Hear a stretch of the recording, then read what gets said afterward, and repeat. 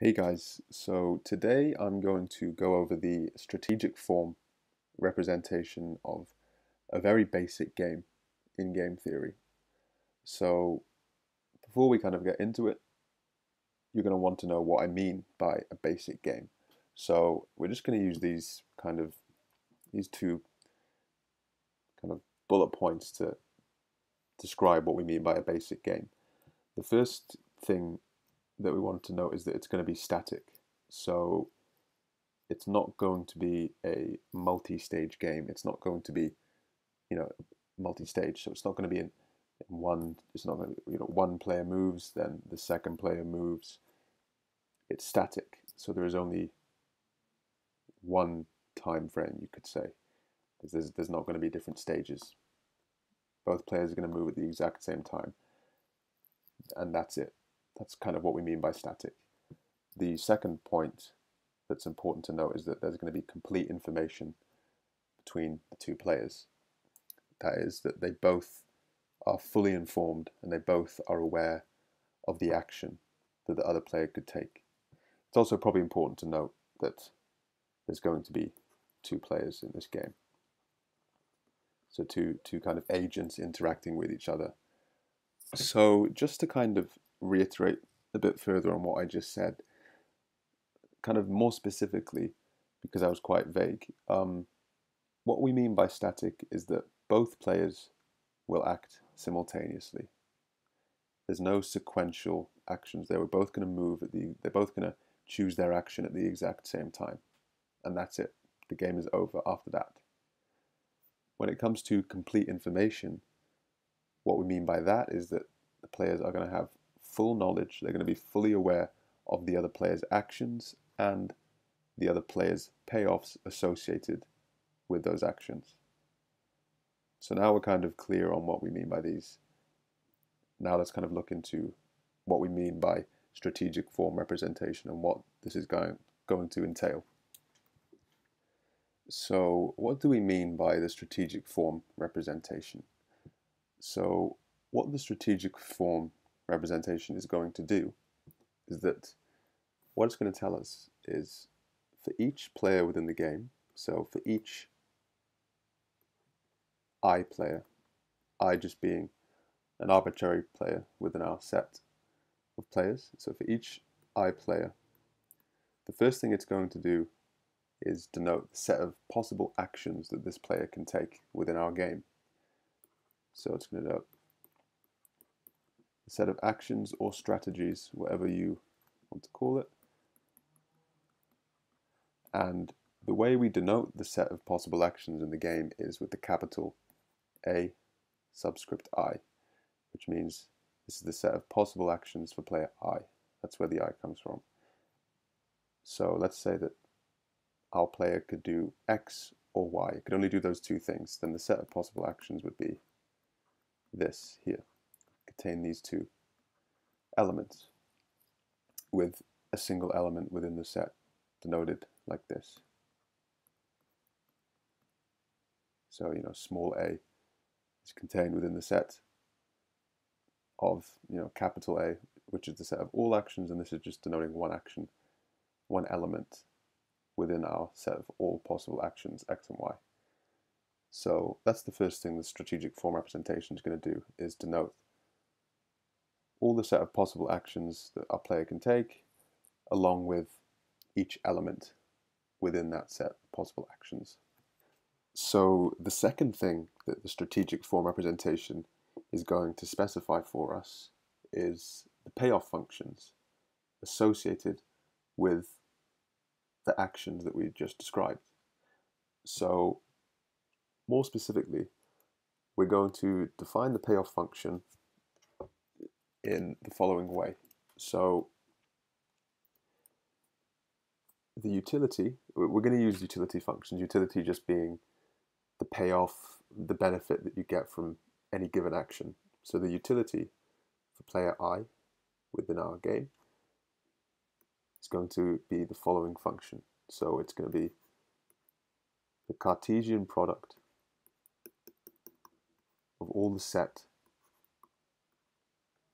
of the set of all possible actions can be the Cartesian product of these. So what this means is just all the different combinations of all the different action sets.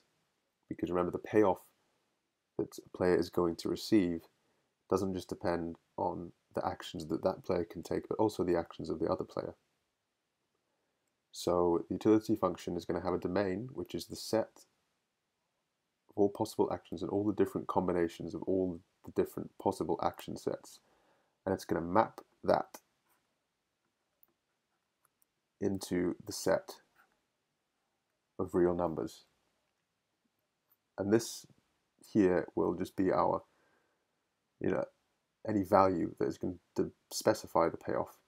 So it's going to take all the different combinations of all the different actions, and it's going to map that to the set of real numbers, which will be any value, any number, which will represent the payoff associated with this combination of action sets.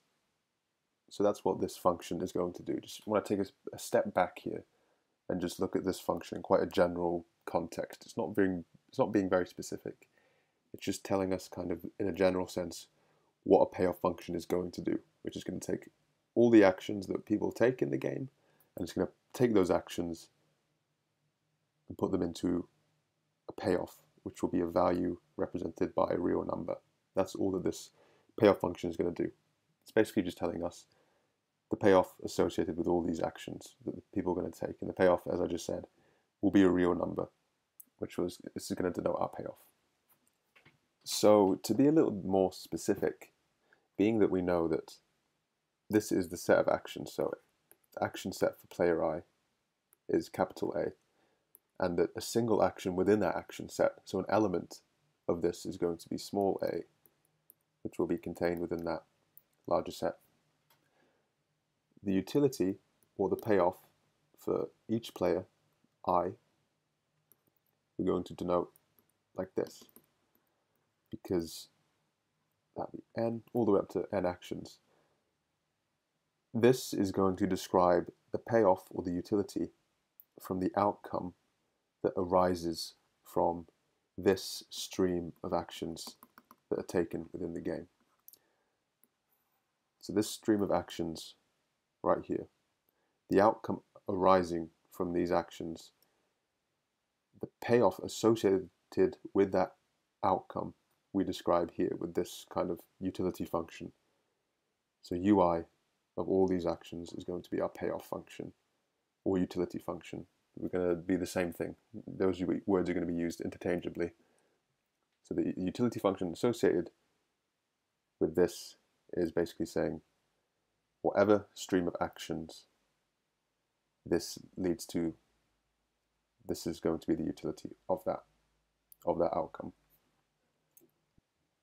So now I'm just going to kind of formally conclude everything that we've done so far and write our strategic form representation in the formal way that you would usually write it in an exam, or how you kind of, in the various books that you'll read, how they formally define it usually. And then I'm going to quickly go over an example. So formally, the way that we define the strategic form representation, or everything that we've just described, is with this symbol here. This is just going to describe our game. This symbol, I don't know, can't remember what it's called exactly, but that's going to describe our game. And we're going to write it like this.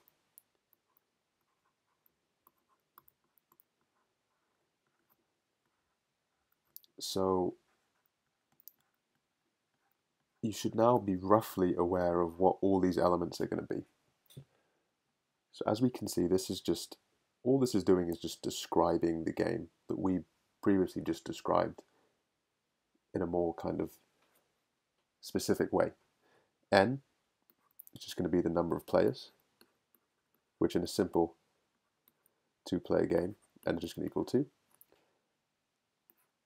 Capital A, subscript I, is just the action set, or the set of all possible actions that player I can take. So one of these two players, or any of these two players, this is the set of possible actions they can take. And U, I, This is just going to be the payoff function, which, as we just described, is associated with all these actions. So that's all this is. This is just the number of players, the actions they can take, and the payoff associated for player I. That's what our strategic form representation is, and this is the formal way to kind of describe it and the notation that we would use. So now let's look at an example. As you should recall now, this is how we're going to define our game. This little kind of equation here, this is our game. This is the number of players, these are the actions they're going to take, and this is their payoff. And we can apply this framework to any game that we could possibly think of. So in this case, we're going to apply it to this quite simple game here. It's a two-player game, as you can see. So we already know immediately n is going to equal 2. Now, each of these two players can do two possible actions I've set out. They can either do heads or tails. Player 2 can also do heads or tails. If they both do heads, they both get a payoff of 100. If they both do tails, they get a payoff of 100. Otherwise, if any of them do the opposite of what the other person has done, they both get a payoff of 0 in either case. So our action set for both player 1 and player 2 is identical. So we can say action player 1 is going to equal that of player 2, and that is just going to equal the two possible actions they can take, which is heads or tails. And each of these will have element H or T. Now, in terms of the payoff, we can quite easily derive a function for this because I have given quite a basic example. In most cases, the payoff function might be a little more complicated, it can get quite tricky, but for this case, we know that the payoff associated with any kind of action, so any combination of actions of player 1 and player 2, the payoff for each player I associated with that combination of actions here. So the utility for player I that makes action 1 given the action of the other player is going to equal this. It's going to be 100 if they both make the same action. So if A1 equals A2, and it's going to be 0 if they make different actions. So if A1 is not equal to A2. So that's going to be the payoff for each player I within the set n of all players, which is just 2.